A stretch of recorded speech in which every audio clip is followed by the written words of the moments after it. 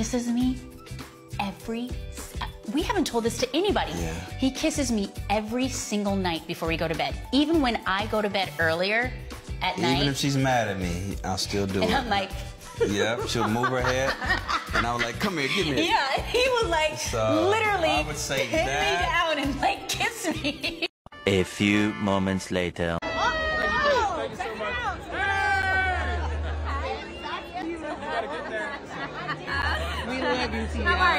Man, it was all good just a week ago. I don't have to play no games with nobody, man, and she respected that, and it was what it was, you know. I was waiting on the bus stop. I was shot my first film. Her sister and her drove by. They saw me waiting. They asked me to give me a ride. I was just like embarrassed. I was downtown. Yeah. They gave me a ride, and we were friends ever since. Oh, cool. Took me to Inglewood. So that's how that relationship started. And we were friends, and we just started dating or nothing. And then it just went from there. I knew Tia was the one for me when she was in my corner. When I moved to LA, when I moved to Inglewood, and I didn't have I had like 2 pair of drawers to my name. I was dirt poor. I didn't have anything, and she appreciated everything like for what it was, and she loved me for me. And then I knew once I can get financially in a better situation, that I'm gonna buy her a ring, and that's gonna be my wife. And here we are. So that's when I knew she was the one for me. Don't make me cry. Because it was real love, you know? And it's not perfect now. No, it's not. We might fight when I get home. But listen, no, and that's there real are life. moments when he gets on my last nerve.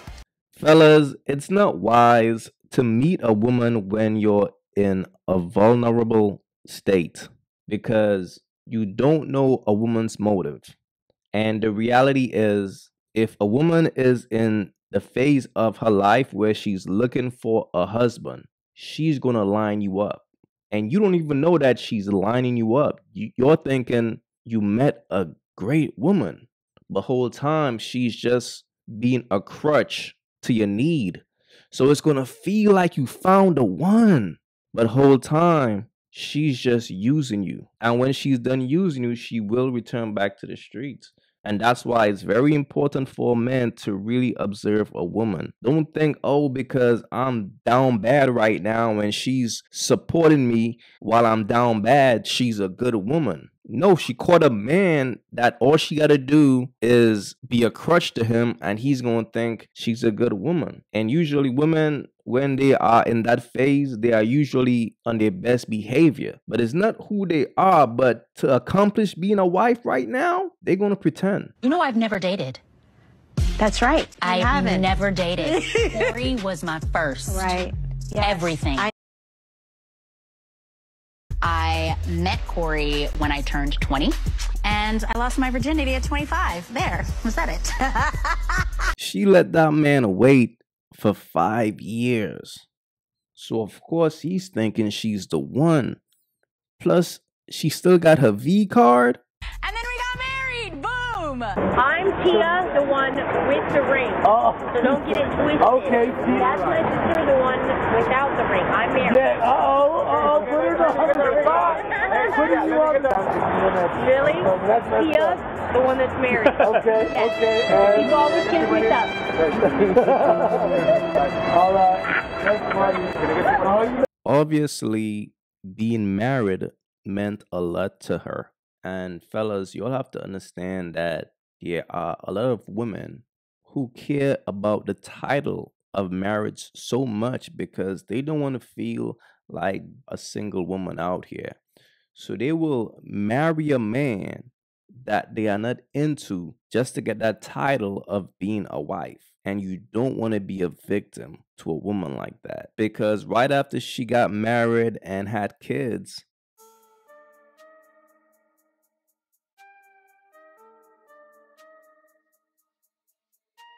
look at what she did. Tia Mowry files for divorce. Tia Mowry has decided to file for divorce from her husband Corey Hardrick after 14 years of marriage. She took to Instagram on Tuesday to share the news. According to legal docs obtained by TMZ, the Sister star filed documentations in Los Angeles on Tuesday, citing irreconcilable differences as the reason for the end. How did you know that it was time? That's a really good question. To take that route? I knew when I really started to focus on my happiness. I feel like women, we tend to focus on everybody else's happiness, making sure that everybody else is okay, meaning our children. Meaning, you know, our children, our friends, our, you know, family. But at the end of the day, it's about self-love. And when you start to really work on yourself, love yourself, know your value, know your worth, and then all of a sudden there's this awakening. I'm not ashamed to say it. I'm in my hoe phase right now. Happiness over everything. Y'all gotta be careful, bro, because women are emotional creatures. Now, when she wanted to get married, that was gonna bring her happiness. But now that she accomplished that, happiness to her now is to find new dinner, find a new man to smash. That's what she meant by awakening. And that's the reality of a woman who is for the streets, fellas. No matter how hard you try, she will return back to those streets. Even if you try to tie her down by having 2-3 babies with her, that woman will return back to the streets if that's who she is. I'm just keeping it real. But nevertheless, fellas, like I always tell you guys, the signs are always there. It's like, you know, it's like if it's, I can't even visualize myself, you know, without Corey.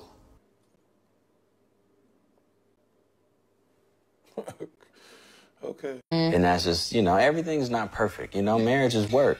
And that's... Marriage is work. I'm not here. Let me finish. Go ahead, sorry. I'm not going to be here and like, you know, work. And that's... Marriage is work. I'm not here. Let me Go ahead, sorry. I'm not going to be here and like, you know. If you want to know a woman's interest level in a relationship, pay attention to how she reacts when her man speaks. If she allow her man to speak gracefully and appreciate his words and sit attentively and listen with a smile on her face, that's a woman who is in love. But when a woman is not in love, she can't pretend. Her actions will show you that she don't care what you have to say. And it first starts with cutting you off when you speak, and then it just gets worse. But the bottom line is she don't respect you. And once a woman don't respect you anymore, bro, she is as good as gone. And it will be wise as a man, if you peep that your woman don't respect you, to leave while you ahead. Because it's just going to get worse. Once your woman starts disrespecting you, it's time to pack it up. What do you do for work? Do you like it? Do you like it? She couldn't wait to return back to the streets. Fellas, the hoops never fails. First date was so nice, we got to do it twice. Hey. Boom, number 2.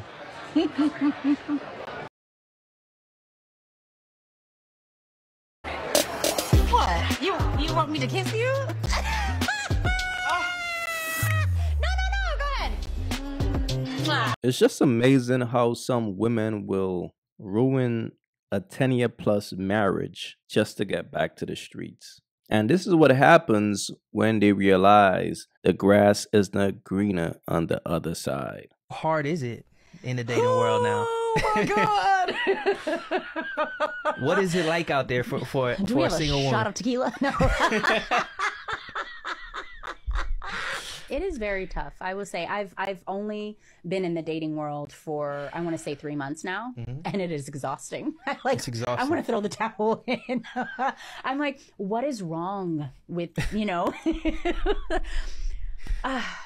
You know, and I will say this. Okay. Someone had told me, and I wanted to be like, no, I disagree with you, and I don't want to believe it. They were like, you just, because my last relationship when dating was, you know, when I was, you know, dating this person, it was beautiful. It was amazing. It was wonderful. There was courting that was, you know, involved. And I was saying how I feel like that's no longer, you know, present, meaning like people just don't court each other anymore. And it also, I think, once you're there, you're sort of 100% who you are. And that way, the person who, the next person in your life who may, whenever that day comes, will be meeting you, like the real you. I went out on this date with this guy, never met him. I just saw him on the app. And we meet up at a restaurant. As I take off my makeup, I would share some of my horror stories. Of course, no names will be named.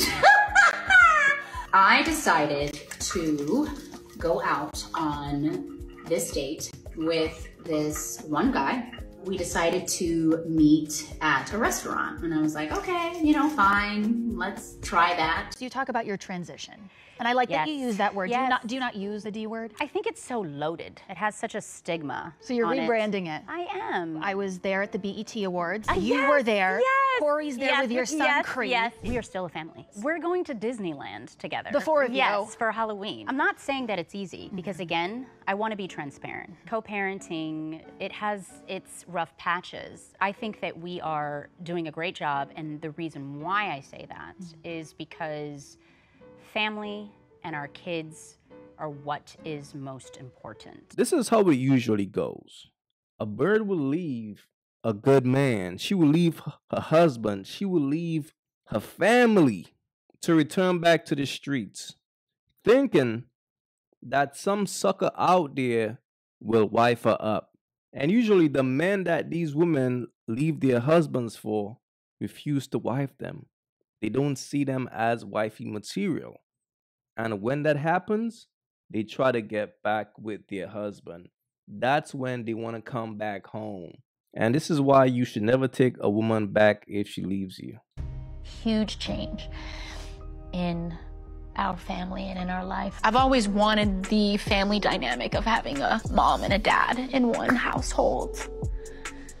This is how a bird acts when she ruins a great marriage. She's going to cry about it. She's going to want to play the victim. She's going to want you to feel sympathetic for her. But don't forget, she was the one who filed for divorce and left this good man, left her family to return back to the streets. Now she's crying and saying that she understands the importance of family. Family is what matters.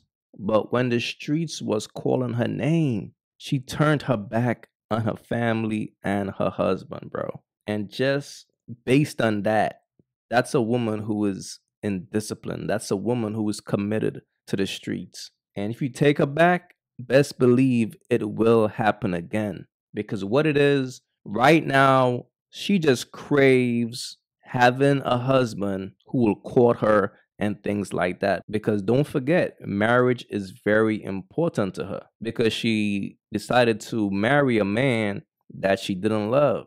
So now she's just out in the streets lonely and desperate. And that's when you gotta leave her alone. The worst thing a man could do is to take a woman like this back.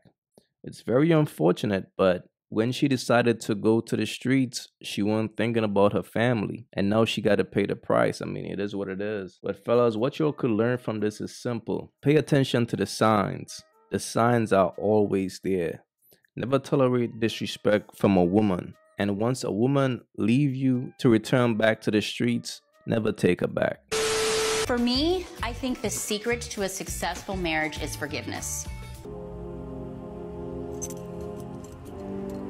That shit is crazy. I really do. There are going to be times when you do something to someone that hurts their feelings.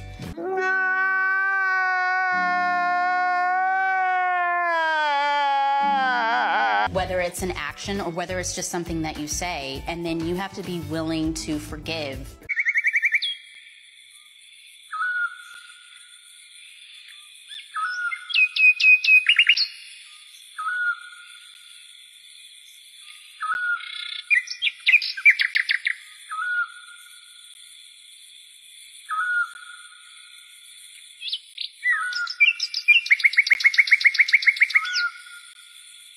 If you haven't yet, go get you some of that merch. Y'all already know, don't feed the birds. That's what it is. We don't feed the birds over here. So if you rock with your boy, Go get you some of that good merch.